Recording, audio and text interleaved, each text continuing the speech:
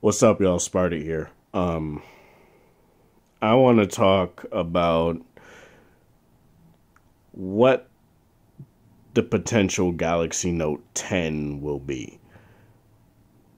Now, there's been a lot of rumors, speculation, questions. People were wondering, is it going to be a foldable Note? Is it going to be just a S10 Plus with an S Pen, like a lot of people like to say the Note 9 was, and an S9 Plus with an S, the typical song. And while I'm very intrigued to see what they do, because now that they've went past the $1,000 price point, that's no longer going to be a question about how much the Note 9 is going to be, because they're not LG or any of these other companies that make that a selling point to be like, oh, it's undercutting the competition, while also doing it what the competition does and a little bit more, I guess. But yeah, so the S10, S10 Plus, S10e came out, right? And the S10 Plus, the 4100 million, well, I guess now they have those better ones that are out with a 4500 milliamp hour battery and even bigger display. I think at 7-inch display, I believe it is, and a 4500 milliamp hour battery and 4 cameras on the back. And that's insane to me, but I don't know what that laugh was, but it's just insane that they can do that. But because this is really reminding me of the Samsung of old, where they had a bunch of different phones come out, like in the S3 through S5 era, right? I want to talk about the S5 era mostly, because they had the Samsung Galaxy S5, the S5 Sport, the S5 Active. They had the Note 4, the Note 4 Edge, and all this other stuff. Then with the S6, they had the S6, the S6, the S6 Edge, the S6 Edge Plus, the Note 5, right? They keep doing this, and it's like, how? And they also had the S6 Active as well, right? Yeah, they did. Is that, how can they keep doing this and not face backlash? This is this souped up S10 Plus is basically saying, yeah, you bought excuse my language, yeah, but you bought a shittier version. Here's the better version, you pleb. Get this. That's basically what this is like.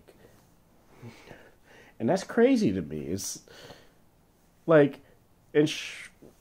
I'm not gonna say that they're the only ones to do it. LG does it too. They had 4 V30s. They had the LG V30, V30S, V30S Plus, V35. They had 4 different V30s, right? Plus the regular. And it's and they're having 2 different G8s, where there's a G8 and a G8 Plus, where it has 3 cameras on the back instead of just 2. And it's really weird what these companies do. I'm not going to make a jest about Samsung, because it's not just Samsung that does it. Apple has been doing it for a couple years too. So it's not just Samsung, it's not just LG.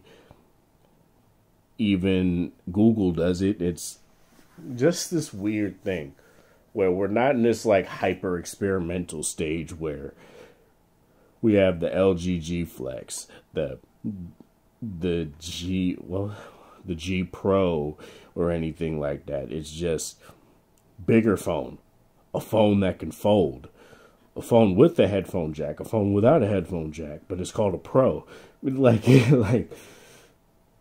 It's just weird to me. But yeah, what am I trying to say here? What would the Note even do?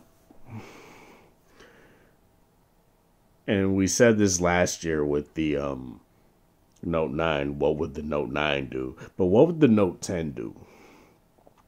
Yeah, it's gonna have the cutout,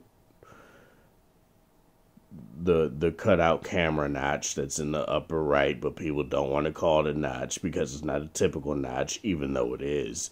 It's obstructing the display, so it's a notch. Like, it's just not traditional, I guess. But yeah. What can we really expect? What I would like to see, I guess, because what would you even want? A bigger battery. Duh. I want a hi-fi DAC. That's what I want. I want them to put more emphasis on multimedia. They always say they put more emphasis on it, but they really don't. They just add this like slightly better thing that was better than the last time and then say that they're doing that, but they really don't do it. Maybe I'm just expecting too much because the Note is still technically mainstream, but but it like their camera software doesn't push the envelope or anything like LG phones do, where they have a full manual video mode, cine shot, or anything like that. It's just, oh, you can shoot in HDR like every phone can do. Well, most phones can do now anyway. And it's just, what can they really do? Like, bigger battery, yes. 4 cameras, fine, whatever. Well, technically 6, but 4 cameras on the back, 2 on the front, fine.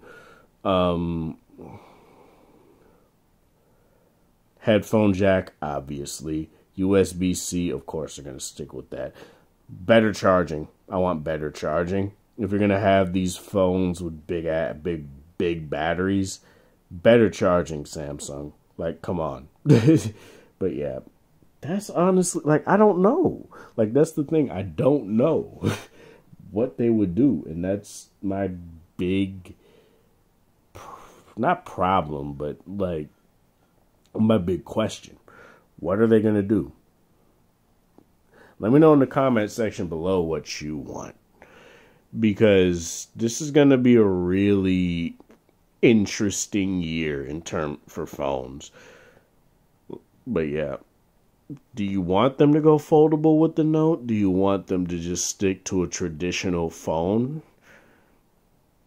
And just have a bigger battery and all the stuff I listed off?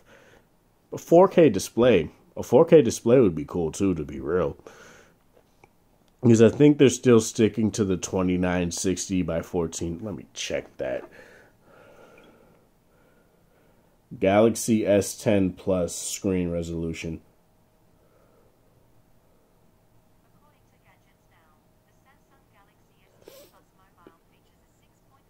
A 3040 by 1440. So it's not even, it's like below. How's the S10 Plus have a lower resolution display than the G7?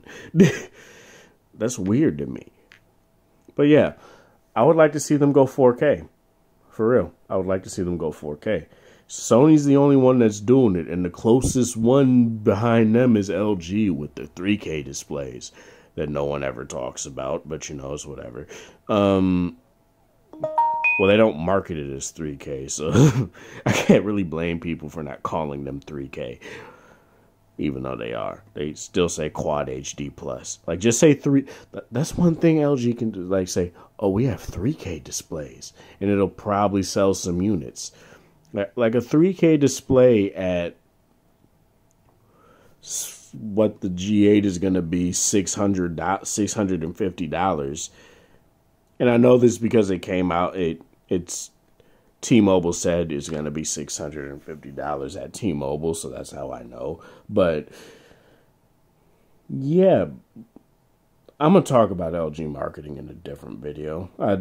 I've done it before with how LG failed the V20 and stuff like that, but I want to talk about it a bit more and my disappointment with what LG does with their phones. But yeah, this is Sparta. Thank you guys for watching. Thanks for support. Hope you guys have a wonderful Saturday, whatever time of day it is in your area. Have a good one. Like the video if you like it, dislike it if you dislike it.